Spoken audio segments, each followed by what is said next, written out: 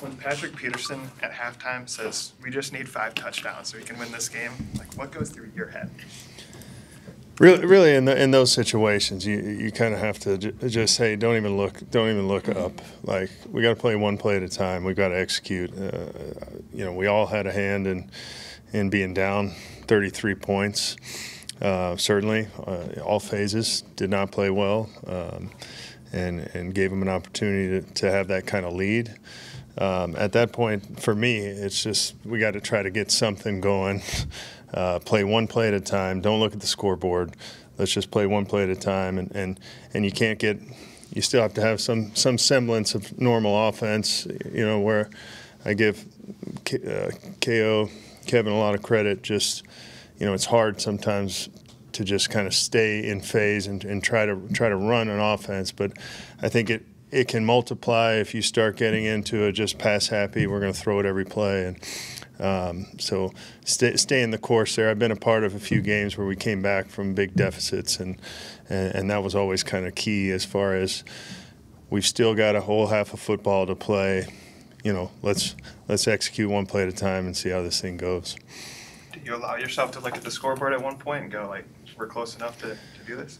Yeah, when it was 21, I said, hey, we still got a chance here. So, you start to get some momentum, and you start to feel it a little bit where hey, we are gonna, if we can get stops, we are gonna have enough possessions at least, with the time allotted left, where we do have a shot at this thing if we can go down and score. So. Kirk Cousins was talking yesterday about the knack that Justin Jefferson has to hold on to the ball when he gets hit, and he's getting a lot of vicious hits lately. What are your thoughts on that? His ability to hold on to the ball and some of the hits he's getting. I think just the focus that he's shown and the toughness. It takes a lot of courage when you know you're going to get hit, and you're leaving the earth. A lot of times, he's leaving the ground, knowing that you're going to get hurt or hit, and you'd like to say, well, you're going to get hit either way, so you might as well catch it. But that's a lot easier said than done. And it's just his toughness and his durability. I mean, he gets up and he's got some dings and bruises and like everyone at this point in the season. But he's been he's shown that he's very durable as well, where he kind of bounces right back, and he likes to kind of, I think, show him how tough he is when he gets up and does this immediately after a big hit and says, hey, you can't hurt me kind of mentality. Talked a lot about the dirty work that KJ does for this offense. Just what was it like to see him have the day that he had? It was great. I mean, every time he's been called upon to make a play, he's done it. He's done it for us, and to see him through the progressions in the scheme to get more touches and have the day that he had and be a huge factor in us coming back it was really special, I think, for him and for us. There's an appreciation that we have as coaches, and I know his teammates feel for KJ, for all the things that he does for our offense, and so for him to have that kind of day, no one was surprised, but really happy for him. On Justin's touchdown, he sort of, talking about it afterwards, he sort of implied that he had been waiting for the right moment for that whip route, and it kind of, I don't know if set up is the right word. I mean, Stephon Gilmore is not an easy guy to trick. But what goes into that in terms of when the right time to use that is, and still how much skill is needed in the actual steps to make that route work the way it did? Well, it was a play. I guess it got shown, Cooper Kupp doing it against Tampa last year. Someone was good enough to find that and kind of compare them back to back there. So it was kind of a route that we had run in the past, where he's running an out cut and then he starts back in, and then good story about that route actually is those guys during COVID in LA, Jared Goff and company were practicing at a high school. Jared had it all set up, and they were running a concept where we were kind of running a corner behind it and running, we call it like an Omaha as an out cut with a China. He's coming back in.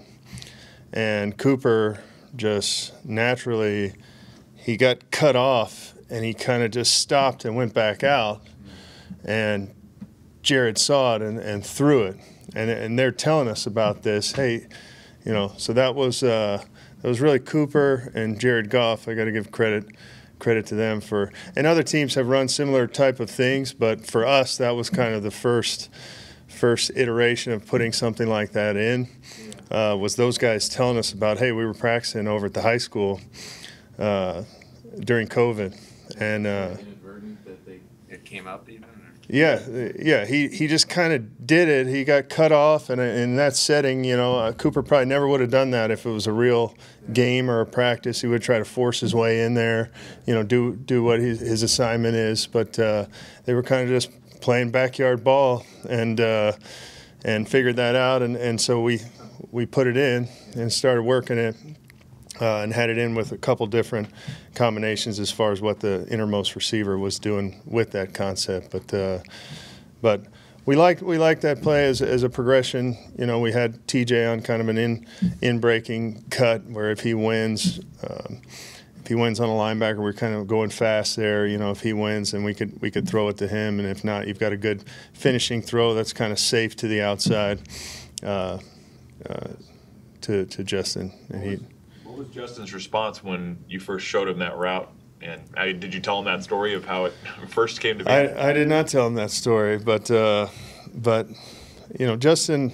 The thing about really NFL players and great players in general is the fun part for us is you can basically with these types of guys you can put in just about whatever you want and say, hey, we're going to have you triple move here and as long as you explain it and kind of show them usually on tape kind of what you're trying to hunt or what hole you're trying to get into, they'll do it once, and sometimes they do it once. You say that's exactly it, or sometimes there's a little tweak, and the second time they've got it.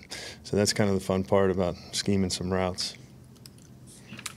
Wes, is there a quality of Kirk's that you think is not given enough credit? I don't know about not getting enough credit. I mean, I think people are giving Kirk credit when, the team around him and everyone is obviously we're having success. We're winning football games. We've got 11 wins, and I think it just people are kind of seeing what Kirk has always been. He's always been a pure passer. He's always been extremely tough in the pocket, and he's always shown the ability to continue to battle. When times are harder, that's when he's sticking in the pocket longer. He's holding that thing to the last second, knowing he can make a big play, and obviously the fourth quarter comebacks this year have kind of highlighted that. Obviously, none bigger than this one in the history of the league. But I think just people are noticing what Kirk has always been. How does he what he's doing this year compared to what Stafford did last year? Because Stafford, obviously his numbers weren't always great. I mean, he had led the league in interceptions, but played obviously a good to great season. Yeah, different players. Similar as far as just understanding of the game, preparation, those types of things. Matthew, and I think he would say the same thing, was a little more prone to kind of take some chances, and sometimes there were interceptions involved with those chances, but both of them kind of have a great arm talent as far as they can make all the throws. Matthew's doing the no looks, but Kirk can make any throw on the field. Different skill sets, but obviously finding ways to win the football games. And from that position, how you're in control of those things so many times, on crucial downs where the ball is in your hands and you've got to make the right decisions. I think that's where you could say that they're having the most similar of a year is just decision making in crunch time. Those third downs, those red zone, those 2-minute drives are really where quarterbacks in this league kind of separate themselves. The first, second down stuff where you're play action pass and you got a nice clean pocket and you can survey the field, but it's the third downs with exotic pressures and protection checks and seeing coverage move after the snap on a drop back with a rush coming at me. The things that they have to process at that position is I'm still impressed by it. The ones that can do it well, that's why there's not many good ones. Wes, I'm sorry to be dense, but just getting back to the Cooper Cup. So what was the original route in that COVID practice that he was running before he got knocked off? So it was like a quick out cut, like a 4-step out cut that comes back inside. So and we have kind of a corner route behind it, so he's kind of. Where did he And so as he was going back, the DB jumped it and stepped in front of him, like cut him off, beat him to the spot. Okay. And so he just kind of stopped and went back out, and Jared saw it and put it out there. And again, this is all them just telling us about it. We said, oh, okay, let's check it out. You know, another good part about it. Let's put it in and see what it looks like.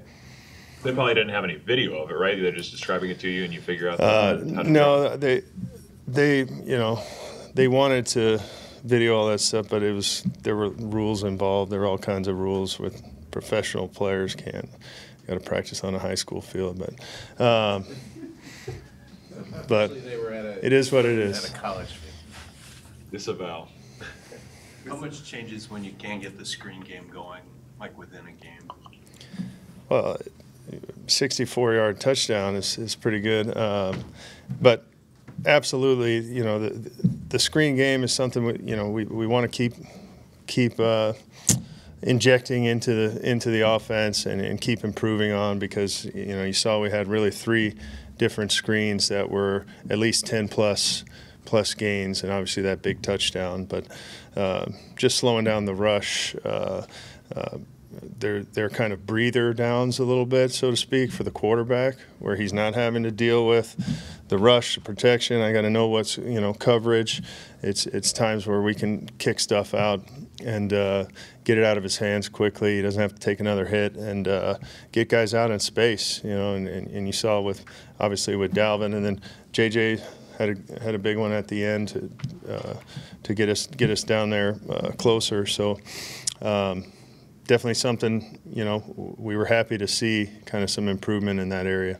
Hey, Wes, are you guys doing anything or potentially adjusting any schedules with these dire weather forecasts?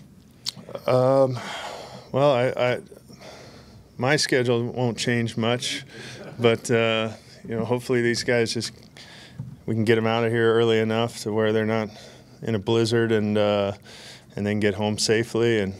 And we'll see, if people are unable to travel, then we'll have to adjust, and Kevin will kind of work on that, organically as it happens. But right now, nothing changed. Ed Ingram probably only gets noticed by most people when he messes up. What have you seen in his game that shows signs that he's making progress as a rookie? I just think technique. He was a physical player. He had athletic ability. He had anchor. He could sit guys down, and he was strong. But I think technique-wise in his sets and particularly in punching, you saw a lot of times early and even throughout the year. These things come up. They have to get ingrained in their bodies and brains to just do it naturally. They can't be thinking, I've got to sit and then I've got to punch, and then these guys are coming too fast. But he's starting to throw his hands more. He's starting to kind of that last strain to finish and clean the pocket out and run guys by. And really, you saw in the 2-point conversion at the end at TJ, if you watch that, I believe he was on Buckner, that one, but it was a great example of straining to run a guy and create space in the pocket, and that window for Kirk was just completely opened up. And it was a great example of kind of how all the things are all connected, and they all matter, within one play, because he just had a clear picture of TJ, and TJ did a great job of separating on a linebacker there. Were there any thoughts at all this season whenever he was struggling and looked a little bit overwhelmed if we had to replace him, or was it just stick with a rookie because you're winning? I think we're always evaluating all of the positions. You're always saying, is there somebody at any position that is going to help us win and be a better player for us. I mean, you can go across the line there, and there's guys that didn't have their best games, but ultimately we feel like he's the best player on our team at that position. And you know, if you don't feel like someone else, it's great to throw someone out and stick the next guy in, but you know, we like our depth, but ultimately we feel like he's our best right guard, and he has continued to improve.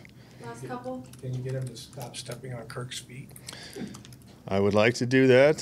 How do you correct that? This might be, I don't think I've ever seen it that many times in a year. Well, there's a combination sometimes. I think early in the year he was stepping a little too far down, and sometimes it's the split, and then sometimes it's the quarterback's footwork as well. So those are all things, you know, we have to look at, and we obviously can't have that happening. Just wasted plays like that where we can't even get the play off. Without Garrett Bradbury in there, how have you guys just been handling that, and what have you seen from Austin at that spot? Austin is about as steady as they come as far as demeanor, intelligence, his mastery of the offense and the calls, all the things that the center has to do to communicate to everybody.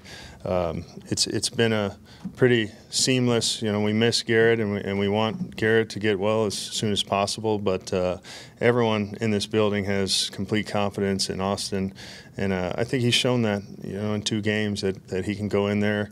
And really, you know, I kind of see him as really a starting caliber center in this league that we are fortunate to have as our backup.